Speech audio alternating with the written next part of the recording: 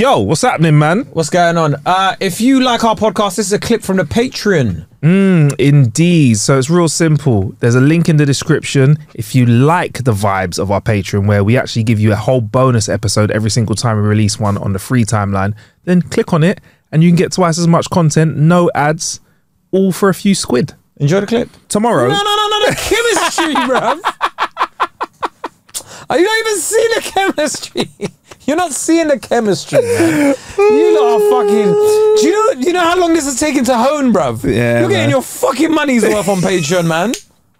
Fuck me, right? What are these other fucking channels giving you on their Patreons? Yeah. Fucking dog shit, bruv. I've seen it, bruv. I signed up to a couple. Absolute fucking dog shit, bruv. They were getting fucking people fucking swindling people for like 10 quid a month. Patron swindlers. But fucking patron swindlers, bruv. Charging people 10 quid a month for some fucking bullshit podcast, bruv. Just talking to you about fucking hammers and stuff, bruv. Fucking real banter over here, bruv, with chemistry and all sorts, bruv. Real life lessons, giving you a better palette to paint from, right? And you lot are just fucking taking it for this. Oh my god, don't. Oh man, I love that. I love you lot though. I love the way that you berate and love. That's a beration of love from Kae, you know. I'm genuinely like, because I'm really getting to that stage now in my life where I'm often thinking about I want to start a family, but what kind of father will I be, right? And having my dog really made me understand that I will be a great father because I'm always very loving towards my dog, but I'm also very strict. Yes. So I love it when I'm talking to you on the phone. You're like, yeah, Marcus, and what we're doing with the pudding? No, put that down. Sorry, it's just right. She's she's trying to eat something. I said no. Good girl. Yes. I chuckle to myself. But so. It's gonna be even worse when I have kids. Yeah. No, don't jump. Get off Riot. She's not a horse. Sorry, one sec, bro. Why are you putting that in the toaster? You ever on the phone to people with kids and some of the stuff is mad. Like, no, that shouldn't be in your mouth. One of my favourite parts of lockdown was the kid running in the room behind the adults countless times, and they'd always be doing something fucked up. Like they've done something like they've just trousers. Yeah. Like, sorry, Kae, can I call you? Yeah, and it's always like pick a random thing. Something happened. No, waste paper baskets are not hats, darling. Put it down. Like it's always something. Do you know what I mean? Always something random like that. Take the toast out of that, please. Toast does not belong. No, honey, you on can't a have keyboard. ice cream. It's only 11 o'clock. You're like, all right, oh shit, you're right. You had biscuit 5 minutes ago. No biscuit now. I love it. In fact, big love to Funk Butcher, my mate. He was on BBC radio, whatever, and he said, bruv, the kids were golden, and I think one of the kids came in and asked for a biscuit when he's live on air, and like it got picked up by the microphone. He's like, of all times, asking for biscuit. That's hilarious. I love kids for that, bro. Love that. But yeah, so like having a dog, right? Like for example, she needed to lose a bit of weight, and I was very strict with what I'd give her, and she'd look at me like, oh, I'm hungry and whatever, and I was like, no, you need to lose weight, my babe. Like, so that kind of stuff. And I realized, right, as a parent, right, I will be strict, firm, but I will be a very loving parent as well. And I will instill so many words of like wisdom in them and confidence. I'll be like, yo, you're the best, you know, this, that, the other. But if something happens, I'm like, what are you fucking moaning for, bro? That's life. But daddy loves you, yeah, but you have to stay on a calorie deficit, okay? Daddy loves you, but no carbs after 5, okay? Daddy loves you, but Pringles isn't real food, honey. No, you've heard the saying. Once you pop, you can't stop. No, so. and do you want to be a fat cunt? No, then you can't have that. No, is today cheat day?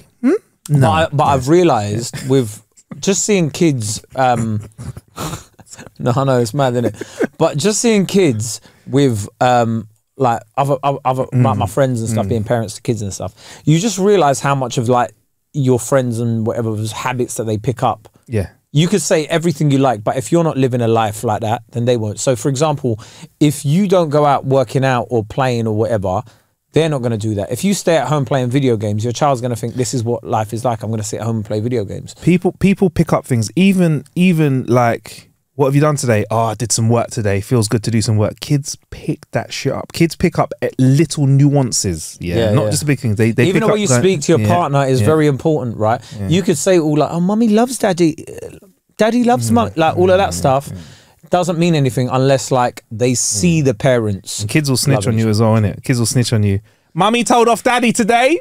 Mummy told him he was a naughty man because he came home and smelt like beers. Did you Shut the fuck up. Did you see that TikTok? What TikTok? So this guy walks in to his he's like got his top off. He's like, our daughter is crying because she wants to know why you were screaming in here. He's like, do you want to go and tell her? So she like she goes to her daughter, and obviously she's put the phone so you can't see anyone. And she's like, what's the matter? She's like, you were screaming. Oh my You were screaming for help, and I was like, I was outside, but your door was locked. So I was like, oh honey, no, mommy was okay, but I just thought we thought you were asleep. I was like, boy. has that ever happened to you? What, like, what, heard? Nah, I ain't heard. Nah, bruv. I think. Oh, do you think anybody's ever heard you? What, mashing it down? Yeah. Oh, bro, I think we got stories, bro. I'll tell you what, I got a story, actually. This is a little bit of a digression. Okay, that's mad, though, that if your child hears you doing that. How do you explain that to them? You just don't, bruv. You just say, you had a nightmare. Keep it moving. So you don't... See, this is what's wrong. This is what's wrong. That was a figment of your imagination. You don't have to try and over-parent and explain everything, yeah? A 3-year-old does not need... This is one thing, right? Kids, I agree that young people today should be given as much support. Why can I just imagine you going up to your child going, yeah, daddy was laying it down. Mashing it down, yeah? Spud me. Daddy was wrong. Yeah, daddy was putting in work. Daddy was putting in a shift, yeah? Daddy was doing his job, yeah. So, like, why do people feel like they need to over-explain stuff? Just say, yo, you misheard, innit? The TV was on. Keep it simple. A 3 or 4-year-old doesn't need to know that when mummy and daddy love each other very much, you might hear noises coming from the bedroom. They just don't, bruv. Wrestling. You just don't, innit? You lie to your kids about Santa. You lie to them about other stuff till they're older. Throw that in the basket of lies. That is one part, though, where I've often thought about marriage and parenthood. When you're getting down and dirty with your missus, but you've got kids, how do you navigate that? Boy, I think less sex, innit? Less sex occurs because it's just you're more likely to have at the door. You're more likely to have someone who's wanting and needing help, bruv. You know what? It's no secret that people, when they're together for longer, generally end up having less sex, innit? You got more to do. You're tired. No one feels sexy after a 3 a.m. feed. I saw this article about how these couples spice up their life for years and years through marriage, right? Is it? And I saw one that said, this one couple, they said, this works for us, right? And I like when people say this works for us because they're not going, you should do this.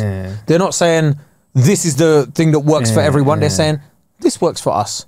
They said they put a ban on each of them wearing... So there you go. That was a little clip of our Patreon special out there. Like we said before, if you want to get involved with extra content, 0 ads and other bits in our Clueless clan, our community, click the link in the description, right?